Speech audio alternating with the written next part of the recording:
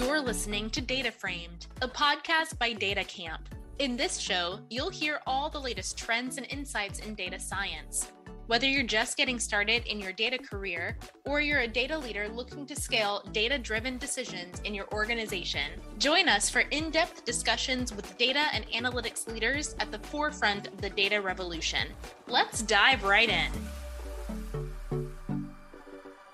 Hello everyone, this is Adele, data science educator and evangelist at Data Camp. One thing we covered a couple of months ago during Data Literacy Month was how data journalists curate data stories for the wider public. You know, over the past 2 years, data journalism has definitely hit the mainstream, especially given one of the biggest stories of the decade, COVID-19. And there's no better person to talk with about the state of data journalism today than Betsy Ladyzhets. Betsy Ladyzhets is a science, health, and data journalist focused on COVID-19. She runs the COVID-19 Data Dispatch, a publication that provides news, resources, and original reporting on pandemic data.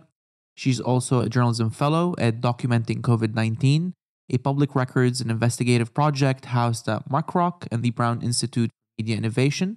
Her work has appeared in Science News, FiveThirtyEight, MIT Tech Review, the COVID Tracking Project, and other outlets. Throughout the episode, we chat about the state of data journalism today, the skills needed to break into data journalism, how the media and public institutions succeeded and failed in reporting on COVID-19, and what the future of data journalism looks like, and more. Now, on to today's episode. Betsy, it's great to have you on the show. I'm excited to speak to you about the state of data journalism today, best practices delivering data stories, your work covering COVID-19, and more. But before, can you give us a bit of a background about yourself and your work? Yeah, so I'm a data journalist who is on the science and health beat, mostly writing about COVID at the moment. I have a hybrid job, so I write the COVID Data Dispatch, which is a blog and newsletter about COVID data, mostly focused on the US. I work part-time at MuckRock, which is a public records, data, and investigative nonprofit. So I'm mostly, again, doing COVID and public health related stories. And then I freelance for outlets like Science News, FiveThirtyEight. So I'd love to set the stage for today's chat by actually discussing the state of data journalism as an industry as a whole. The past 2 years have definitely been a boon for data journalism with the coverage of COVID-19, election seasons, and more. Given this context, how have you seen the landscape of data journalism evolve over the past few years? And maybe expanding it slightly, how have you seen the appetite of different audiences you serve change as the field has evolved? Yeah, I think the pandemic really created a gigantic appetite for data journalism. I mean, I think back to early 2020 when everybody in the world was just starting to learn about the scale of crisis that COVID would become. And we started to see these gigantic dashboards. I think Johns Hopkins was one of the first, and then a lot of news outlets like the New York Times, Washington Post, so forth, kind of created their own dashboards to provide case data and testing data and hospitalizations and basically any metrics that they could get their hands on. And I think people really had an appetite for that. We saw folks who wanted like all the data points all the time. And at that time, I volunteered for the COVID Tracking Project, which also was a major source for these kinds of metrics. And the COVID Tracking Project, every day after our team of volunteers updated the data, there would be a Twitter post sort of sharing the day's numbers. And immediately it would get like hundreds of likes and retweets and so forth, and people commenting on what the day's numbers were. So I think that kind of real-time interest was really unique. But as the pandemic has gone on, I've seen my colleagues who work with data trying to be more constructive in looking for what audiences actually need on a day-to-day basis. Like rather than just throwing a gigantic dashboard at you with every possible metric, we're thinking more about like what are the questions that readers have and how can we answer those questions with data? How can we provide audiences with local data or local information about their communities, which I think is what people really find useful and find actionable these days. That's really great. And adjacent to the rising interest in understanding how COVID is spreading or COVID data, have you seen also a rising interest generally in data journalism covering all sorts of topics from health data to like election data? Have you seen the appetite also evolve on that front? I think so. I mean, I am still relatively new to this field. I graduated college about 3.5 years ago. So most of my career kind of has been the pandemic. But I do think when I look at like journalism job postings and stuff, it seems like so many newsrooms want to have data people on staff now. although that's still more of a niche within journalism. But I think there's definitely an interest. And I know like my colleagues who are in the kind of science and health beat, a lot of those folks are interested in gaining more data expertise. And I really want to discuss the ins and outs of having covered COVID-19. But before, I want to focus on the skill set of the data journalist today. Starting off maybe with the skill set, I'd love to know from your perspective, what are the different skill sets needed to break into data journalism today? And how does it differ from traditional roles such as data scientist or data analyst? Yeah, I think it can differ a lot based on what you want to do. Like people often see data journalism as a kind of a niche or assume that all data journalists have the same skill set. But I think there are really like sub niches within that, right? So there are people who really focus on coding. Maybe they're like a whiz in Python and they can do really complex analysis. There are other folks who more specialize in visualization, like building those dashboards or making really unique visualizations in like D3 or JavaScript. And then there are folks like, I would say I fall into this third category of focusing more on explaining data, writing about data, or maybe using data to kind of power investigative reporting. I think those are other kinds of categories. So depending on which area, one is interested in, you can sort of tailor the kinds of projects that you take on or the kinds of skills you focus on to that.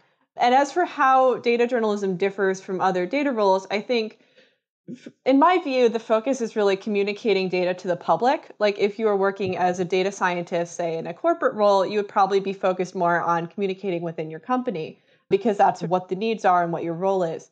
But as a data journalist, I'm really thinking about, is my work going to be accessible to a really broad audience? And are people with kind of a limited data background or a limited science background going to understand what I'm doing? I find that data journalists think about data as like a source, right? We interview sources. Maybe we treat documents as sources. We treat like scientific papers as sources, and a data set can be a source that needs to be interviewed or you need to ask it questions. And then you need to come up with some kind of insight that you're going to share with your audience. That's really great. And you mentioned here one thing is the distinction between different roles is that communication happens to the wider public as opposed to within an internal setting. What are the nuances associated with delivering data stories or communicating data to a wider public that, may be lost on folks who work in internal data roles? I think really the consideration of making your work accessible is so key to me, both when I'm dealing with data as a more complicated source and then also dealing with topics like COVID that are themselves more complicated. Like you really want to think about what are the really big takeaways that you want your readers to get from something. And in that case, maybe it's okay if you're not like delivering all of the super complex or niche or most interesting pieces of information, but really giving people a takeaway that's going to be useful in their day-to-day lives or is going to answer like a burning question that they have. Although I think people can handle complexity, and maybe we can talk more about that later.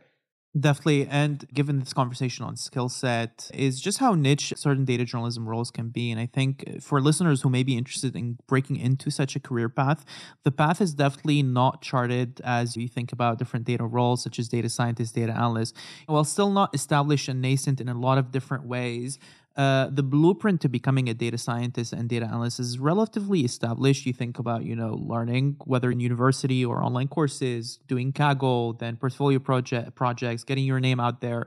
Similarly, what does a blueprint look like for data journalism roles today? I think it can be similar in terms of like taking courses, although I will say, at least in my experience, many of the data journalists I know did not necessarily go to school for it. That's certainly the case for me. I double majored in English and biology in college. I took one course that involved some R, but that was the extent of it. I was definitely not like a computer science person. And I know a lot of folks who are in similar positions where maybe they start off in like a general reporting role and then become more interested in data, or maybe they take advantage of like journalism courses, or one association that folks can get involved with is the IRE, Investigative Reporters and Editors. They are like investigative and data focused. So they offer a lot of training courses, boot camps, which I have done a couple of times. Those are really great. There's also societies like the Data Visualization Society, other kind of communities that you can find to help identify courses or even just get feedback from other kind of data journalists on projects around work. And you mentioned here projects. I think portfolio projects is a huge aspect of breaking into data science and just in any data role, really. Walk us through what are the different types of portfolio projects you can find in a data journalism career path versus other traditional data roles. Yeah, so I can talk about a few of my own projects. Although I mentioned I focus on like explanatory and investigative stuff, I have done some of those other kinds of projects that are more analysis focused or more visualization focused. So I mentioned I work for MuckRock, which is a kind of public records investigative outlet. And so a lot of the projects I've done there are using data as a tool to interrogate a broader question. And then I've also done projects for like Science News is a science-specific news outlet in the US where I've done some like visualization-based stories for them. One recent example of a piece I think is coming out soon is I produced a map of clinics offering long COVID treatment in the US. So that story was really like trying to compile a list from a couple of different sources and then just making a giant interactive map for people. So that's one type of story. You can also do things that are more like building a novel analysis. I did a story over the summer for Gothamist WNYC, which is a local outlet in New York, basically looking at how PCR testing access had declined in the city in early 2022. So that was kind of me taking a public website and analyzing it and sort of providing a novel data set that had not existed before. And then, of course, there are also like giant dashboards or trackers that folks can work on. So like the COVID dashboards or like an election tracker, things that can kind of be like a bigger project that gets updated over time. I love these types of projects. And what definitely jumps out at me from listing all of these projects is definitely needs to be some form of novel analysis there. It needs to be a data set that is publicly available that people need to dig into. The public has burning questions around. It needs to be some form of data visualization focused. Would you agree these are three main principles for a solid data journalism portfolio project? Yeah, definitely I would agree focusing on public data or sort of questions of public interest, because I think that's how you're going to get readers. And I love how you focus here, especially on like your own relevant experiences. And I think this segues well to discussing, general best practices for delivering data stories as a data journalist. A key component of being a successful data journalist is delivering data stories. And that requires balancing the sophistication of a data story, but also the accessibility, which is something that you mentioned earlier when discussing best practices for delivering stories for a wider public. So as someone who's working on the front line of really complex topics such as COVID-19, maybe walk us through the key principles that you've learned in delivering stories to the wider public. Yeah, so definitely there is that balance between wanting to have a simple, accessible takeaway, but then also not dumbing it down, because I find in writing about COVID that readers really can't handle complex topics. Like if I want to go in depth on say like how hospitalization data works in the United States, I can give an in-depth explanation and people are going to read it and engage with it. But also some folks are going to stop at the headline or are going to stop at the first few lines of the story. So it's thinking about how you structure your work using those classic journalistic principles of like an engaging lead, a clear nut graph, like that all applies for a data story as well. And then for those readers who are interested in the complexities or are interested in knowing how you got to the conclusions that you did, sharing your methodology, sharing your source information, like acknowledging the caveats of the data or the caveats of the analysis, all of that is super important. Yeah, I completely agree. And maybe like as an advice for aspiring data journalists, would you advise them to err on the side of complexity or accessibility when making a lot of these different decisions?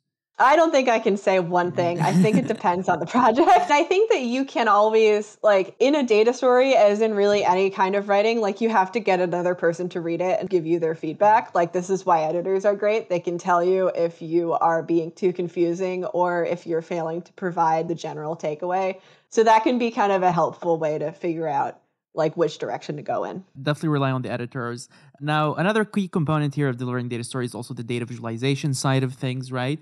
Walk us through some of the visual best practices that you've learned across the years to delivering like high quality data stories. Yeah, so this is definitely one area where I consider myself less of an expert compared to many other data journalists, but I do a lot with those simpler tools like Flourish and Data Wrapper. And stuff I always think about is trying to keep it as simple as it can be You don't want to, as I said, you don't want to give people all the data points at once. You want to make sure they know what they're looking at.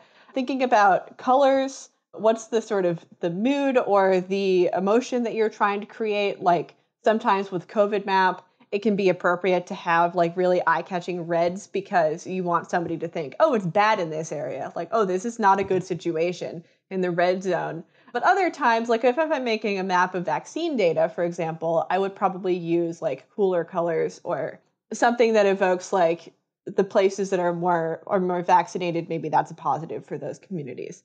And then also thinking about like clear titles, clear labels, clear annotations, making sure that your source is in there and is linked if it's like an online visualization so that people can go look up the source data if they want to. Making sure that it has like a timestamp if you're working with a data set that is updated frequently so readers know maybe what they're looking at might no longer be the most recent data, that kind of thing. That's all important. Yeah, that's really great. And you mentioned here a lot of the times, like making sure that the sources, the methodology is always mentioned, ensuring that readers have ability to go deep dive into that particular aspect of the data story. What do you think is a great checklist maybe for ensuring that the audience has all the necessary knowledge, but also a great checklist from a data quality perspective to ensure that the methodology is sound as a data journalist? Yeah, so I think you want to kind of answer the basic questions of like, what is the source data? And then to any extent you can talk about it, where is the source data coming from? Is it from like a government agency? Is it from a scientific paper? Is it from like a survey? And then what gives the data authority? Like if it's coming from government or something, then that's a given. But if it's coming from a scientific paper, then maybe you want to know like, oh, these are researchers from XYZ institution and, they have expertise in this topic. And then you want to talk about like, what did you do with the data? Did you do an analysis or are you just presenting what exists in the data set? Did you like select a specific column or a specific field for some reason to present? And can you maybe give that reason as to why that field seems most important or why it might be most relevant to your story? When is the data from? Like, what's the timestamp? Who might be represented by the data? And is anything missing? Are there any kind of major caveats that you need to provide? Yeah, I feel it's really like journalists also often talk about like answering all those who, what, when, where, why questions. And I think you can think about a similar set of questions with your methodology. And like if the reader wants to do their own analysis, like what's the information that they would need to either replicate what you did or do something similar, maybe for their community or in answering a kind of a related question. Okay, that's awesome. You really put a lot of emphasis on making sure that it connects a lot to like journalistic best practices as well and connecting it to traditional journalism, which I find great for audiences. Now, I think this a lot connects as well to your ability to shape the story of a particular data story, right? So as a data journalist, what are the additional nuances that you need to take into considerations when shaping the story and the narrative that the data is telling you?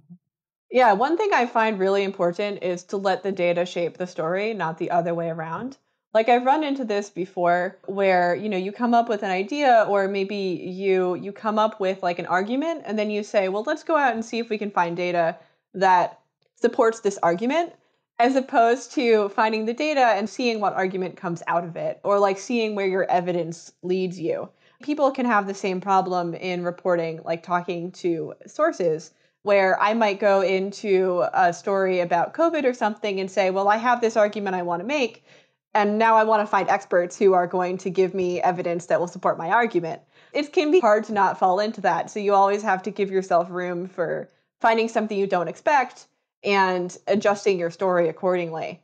Another thing I find really important is explaining and leading into uncertainty. I think this is particularly true for COVID, but you find this in many other data sets as well, where if you're looking at, say, like results of an election poll, you don't want to just write the story as though these data are really definitive and like definitely reflect the entire country, right? Like you're probably dealing with a sample and the sample might not be as representative as you want it to be. So you have to explain that, or you have to talk about what's not being included or what's not being represented in the data. Okay, that's really great. Especially on that last point, I think 2016 proved a lot that polling can be misleading as something to look at. Focusing on that particular aspect that you mentioned here of making sure the data tells the story or shapes the narrative and not vice versa. Can you walk us through maybe an example of a story that you were working on where looking at the data made you update the initial hypothesis that you've had? And what was that process like? I think one example that comes to mind is just covering the pandemic right now in the United States. We've been in this moment for the last kind of 2 months or so, I would say, where everybody is anticipating a fall surge. Just because both in winter of 2020 and winter of 2021, we had a big surge in COVID cases. And experts have tied that to colder weather, like people are gathering indoors more. Soon we're going to have the holidays, which is going to mean travel and all of that stuff. But we're not really seeing like huge spikes in numbers yet right now as of the end of October when we're recording this. And even in sources like wastewater data, which are a bit more reliable than cases right now, we're not seeing a massive jump yet nationwide. So for me, that kind of requires adjusting my assumptions to say, like, I think we're still probably going to expect outbreaks around the holidays, but I have to adjust how I write about this current moment in the pandemic and not just say, okay, there's going to be a surge. Like, we definitely know that because we never know that. We can make hypotheses and we can prepare for that to happen, but that doesn't mean it's definitive until we see the data in the next few weeks. Okay, that's really awesome perspective, especially how it ties into like preemptively trying to making sure that the narrative has enough caveats to a certain extent that you bake in your own reporting. Yeah. I mean, in my COVID newsletter, one of the sections that I do every week is a national update, which is just like a short couple hundred words that's like, here are the COVID patterns right now. And literally anybody who reads my newsletter could probably tell you that for the last month and a half, it's been like, fall surge, maybe. We're not sure yet. Here are some signs why and also why not, you know? Yeah. And that's just been the situation. And I'll continue to caveat it as best I can until we have a clearer pattern. That's definitely great to hear. And I think this marks a great segue to discuss your overall work and experience covering a complex topic such as COVID-19.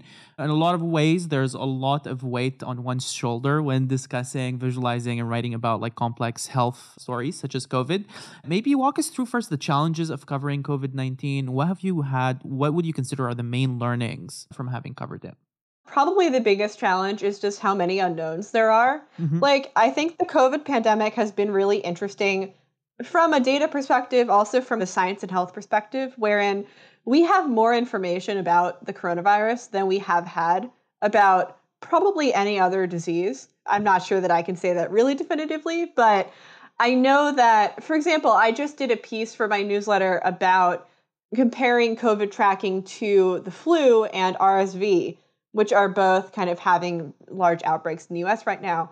And I was reflecting on how we have never tried to count every flu case. We have never tried to count every case of these other common viruses that we're used to dealing with. But COVID was such a huge crisis that there was an impetus to try and track it really precisely and track it through novel methods and try out all these new things for treatments, leading to the development of mRNA vaccines and all of this stuff. You would think we would be able to answer like any question, but that's actually not true. Like, all case numbers are underestimates. All official sources have gaps. We don't have like basic demographic data in the United States for a lot of things. I could go on about this all day. But the basic point is that we still have a lot of unknowns. And it can be hard to explain what those are when people think, oh, surely we've answered all the questions and we know exactly what's going to happen and COVID is over, when we have no definitive information like that.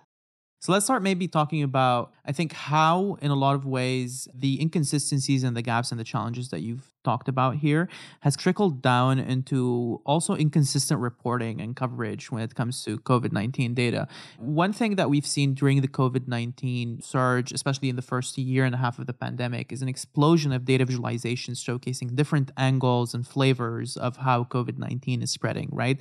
Could have been on a local level where local municipalities or local government is like reporting on how COVID-19 is spreading in their local area, or it could be national or international news outlets covering the spread of like the virus globally. However, in a lot of ways, this has been hit and miss, right? I think mainly due to the lax use of data visualization, lax use of narrative or employment of narrative when it comes to shaping the story. How do you think we can avoid this in the future? And what are fail-safes that we can think of to ensure that this doesn't necessarily happen?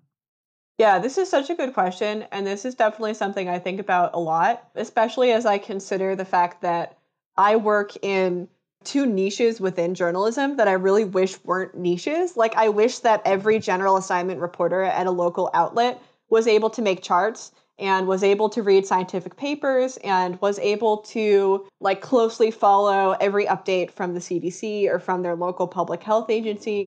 And I think local journalism in the US, from what I've seen and from like talking to friends who are in those roles, is just at a huge capacity problem where there are not enough people to deliver the information that needs to be delivered. And so I'm really thinking about like, how can we improve education on data literacy, on science and health literacy, and kind of help your average reporter like do the things that I do without it being a super specialized skill set. I would love for my role to not be as unusual or whatever as it is.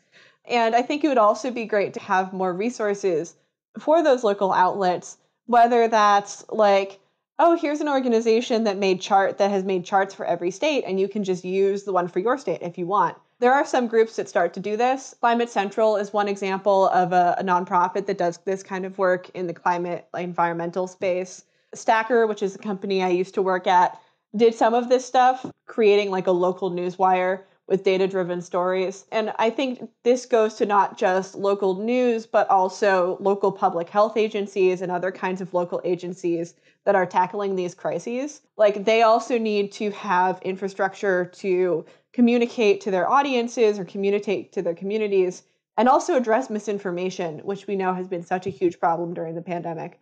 A friend of mine gave her a presentation at a conference recently talking about how misinformation has been so rampant. And she mentioned asking the US CDC at one point if they had a plan for COVID misinformation. And the CDC saying, not really, we're going to rely on journalists. And it's like, well, you maybe shouldn't. Like, this is a huge problem and you should have your own kind of infrastructure. So that's another thing to think about, I think. That's really great. I love the holistic answer. Maybe focusing on the skills component of it. What do you think if you were to design like a basic data literacy or data skills upskilling program for the industry, what would the central principles be that you would teach? I think I would probably have to do more research myself to make sure that I'm like creating something comprehensive. But going off of what I know now, I think that being able to critically interpret statistics, whether that's from like a survey or a scientific paper or from a health agency, that is super critical. And then thinking about like how to make charts, how to interpret charts, how to explain where data are coming from, like what is a methodology, what goes into a methodology. And then maybe after that, one could get into the basics of doing your own analysis. But I think those sorts of just getting used to treating data as a source that must be questioned rather than, oh, I see numbers, so I'm just going to assume the numbers are right. I think that's kind of a key mindset shift that might need to happen. Yeah, it's kind of a data determinism that people fall into. Whenever they see a chart, they're like, okay, this is a higher level of truth just because it's like visualized on a chart on like some website. Yeah. And that's actually not the case at all. Yeah. Exactly. So I'm sure another challenge of COVID-19, and I think even though it shouldn't be necessarily, is objection handling criticism, right? This is a highly controversial topic. It's highly politicized. As a data journalist, how have you approached this, especially when there's a lot of feedback that must be bad faith feedback and criticism? When I get feedback like this, I definitely try to separate out or identify what is in good faith and what is in bad faith. For example, if I have like a story that's getting popular on Twitter and I'm getting a lot of replies, I can usually tell pretty quickly by just checking somebody's profile whether they are like a concerned reader who has a question, or even like somebody with some data expertise or somebody with some science expertise who has like good faith feedback, or if they are just spreading misinformation. And if it's the latter, then I'm probably not going to engage with it because I have better things to do with my time. But I always try to answer questions when they are like honest questions. And I try to explain complexity, especially if, and this happens all the time in journalism, but It can be especially challenging when you have like a data story or sort of a story in a complicated niche, when you have pieces of complexity that get cut out in the editing process. And then somebody asks a question and you're like, oh, I wrote that, but that paragraph was cut. So sometimes you can kind of use a bit of your reporting notes or your material that didn't make it into the story to answer a question. And this is why also one thing I like to do with my newsletter is to share full interviews, not like entirely full, but like share sort of transcribed, edited versions of interviews that I do with sources, and tell people like, here's the finished story, and here you can read this 25 minute long conversation that I had with a scientist, and you can see all of these complexities that didn't make it into the piece for kind of a more general audience. And I think that's like a nice thing to do, to share a little bit of the reporting process for people. That's really great. I love this insight. And I love especially, and it must be very frustrating to have a piece cut out. Indeed. That makes it back into the questions. It happens. I am definitely one of those people. Like any editor I've worked with can tell you, I always write over my word count. Yeah. And I have to cut stuff back, whether that's me doing it or an editor doing it. It's just part of the process. Yeah, indeed. As we wrap up this conversation, Betsy, which I really enjoyed, I'd love to end on a more future-looking note. I'd love if you can outline, maybe in your own words, what the future of data journalism and storytelling looks like. Definitely, like making stuff more accessible, I think has been a big theme of our conversation. And that's something I anticipate seeing more of going forward. I know right now we have tools for visualization like Flourish and Data Wrapper are two I use pretty frequently that are so much easier to get into than if you were somebody starting out in data journalism like 10 or 20 years ago. I know like some of the older reporters in IRE, they came from an era of what they call computer-assisted reporting, which just feels so much more technical than what we're able to do now. So really anybody who's interested in getting into data journalism can make an account and start making charts. And I think those platforms are going to get easier, and there are going to be more platforms like that.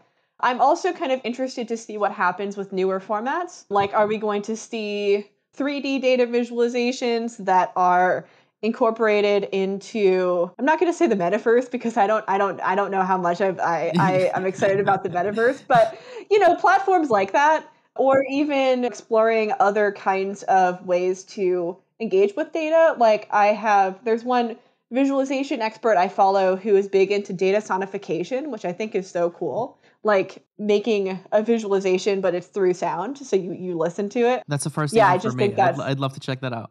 Yeah, I'll send a link. Maybe you can put it in the show notes or something. But I find that stuff so cool. I'm also thinking about like newer platforms. Like, I don't know, I'm on TikToks as of a few weeks ago because Twitter seems to be not in a good place. So I was like, I need to expand my social media footprint a little bit. And I'm still getting used to it, but I like how TikTok allows you to do like visual explainers. You can put a chart behind you and then like point stuff out, explain the trends, and you get a lot more space than you do in like a tweet. Obviously, people might not watch the whole video, so I think that comes with its own challenges. But I am interested to see how more journalists or more data viz people getting onto those platforms changes how we think about data journalism. Yeah, that's really great. I'm very excited to see what's in store for the field. One additional thing that I wanted to ask you about is with the rise of AI generating tools, right? From DALL-E to like GPT-3, even like Codex and coding assistants. And these are going to be probably relatively mature to use within the next 2 years or so. How do you anticipate these technologies as well to impact data journalism? Yeah, I don't have a ton of experience with them myself, but I know MuckRock, where I work, has done some work with AI for analyzing documents. If investigative reporters know, sometimes you get a trove of documents back from a public information request, and it can be like 1,000 pages that you have to sort through. And so MuckRock has been working on an AI tool that can help journalists do that more quickly and more efficiently. So I think there's obviously folks also work on like machine learning for data analysis. And yeah, this is not something that I have a ton of experience with myself, but definitely I think that will similarly help, if not improving access, then improving the efficiency of analysis. Like how much are you able to do in one workday or in one work week, I think is probably going to change a lot Although there, of course, AI kind of analysis can come with its own caveats and stuff too. Definitely, that's something to cover for a future episode. Now, Betsy, as we wrap up, is there any final call to action you have before we end today's episode? I think just educate other people about data or about your sort of chosen niche. People can handle more complexity than you think they can. You just have to trust your readers and be reliable and answer questions, and that can go a long way. Okay, that is awesome. Thank you so much, Betsy, for coming on DataFrame. Yeah, thanks for having me. You've been listening to Data Framed, a podcast by DataCamp. Keep connected with us by subscribing to the show in your favorite podcast player. Please give us a rating, leave a comment, and share episodes you love. That helps us keep delivering insights into all things data. Thanks for listening. Until next time.